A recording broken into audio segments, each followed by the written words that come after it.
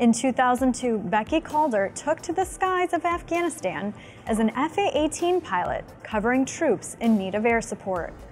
2 years later, she attended the U.S. Navy's Fighter Weapons School, better known as Top Gun. All right, well, thank you so much for joining us today. Thank you for having me. And I heard you just retired. Can you tell me about that? I can. I just retired on June 1st after 25 years of service, so it's pretty exciting. You were in the reserves. When did you join the Navy? Why did you join the Navy? Can you talk about that? Sure. I joined the Navy as a plebe at the Naval Academy, and actually I just talked about it at my talk. It was July 2nd, 1994 is the day that I joined the military. I went to the Naval Academy, and to be honest, the only reason that I joined the military was basketball. So I wanted to play Division I basketball, and the Naval Academy recruited me, and I said yes. So to go from just wanting to play basketball and then the rigor of being a fighter pilot, why did you go that track? So I went to the Naval Academy to play basketball, and obviously when you go there, you have to select something for your service assignment, and it was actually a mentor of mine. He was the deputy commandant of the academy at the time, and his name was Colonel Bolden, and he was a huge fan of women's basketball, and he came to the court one day at practice, and I mean, no kidding, he looked at me and he said, "Becky, you would make a great F-18 pilot." And at that time, the combat exclusion law had just been lifted for women. So this wasn't something that I sought out to do or something that I had always thought I wanted to do.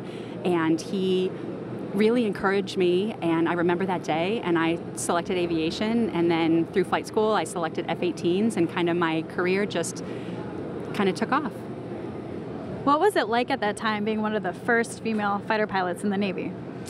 That's a great question. There still today is not that many women that fly F-18s or really fly any aircraft in the military. I think that, you know, we all have our own unique experiences, and for me, when I was in flight school, I had a few other women, and I was just focusing on finishing flight school.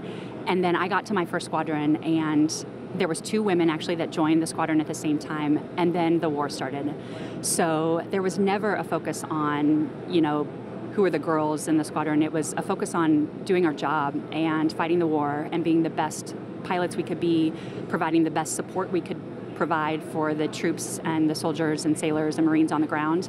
So that's what I focused on, and I never really thought about the gender aspect of what I did or what my job was.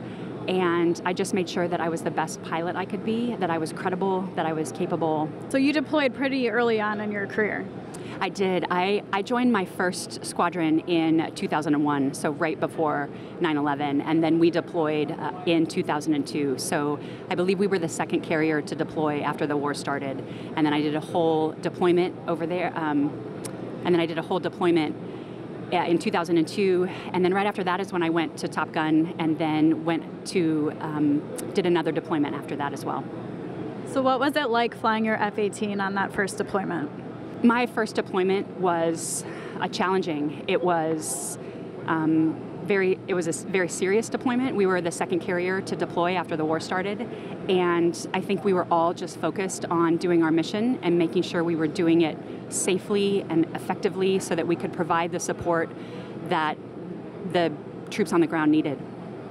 All right, and you were the first female pilot graduate of the Navy's Top Gun program. Can you talk about that? Sure, I was. I went through Top Gun in 2004, and I knew it was something that I wanted to do after my first deployment. And so I applied for it and was selected, and that was a true honor to be selected. I was truly focused on just being the best pilot I could be, and for me, that meant going to Top Gun. There were some tactics and procedures that I knew I wanted to help develop, and Top Gun is where those tactics are developed. And so it was clear to me that I wanted to go to Top Gun. I had a great experience at Top Gun. It's an incredible school. It is where you truly learn to be the best at your craft, which for me was flying an F-18. You learn to be an instructor. You are just really taught how to be an instructor. It's a humbling course, and it was a great experience. And I think the question a lot of us want to know is, how does the Navy's Top Gun compare to the movies? That is a great question, and one that I have gotten a lot, especially since the new movie came out. I think the new movie did a great job of sort of showcasing the Navy's capability in the F-18. The flying scenes were real in the movie, and the Top Gun, it's hard to equate that. It's very different to what Top Gun is, but I do think it was a great movie, and my family and I enjoyed seeing it. But the flying scenes were real. It's exciting.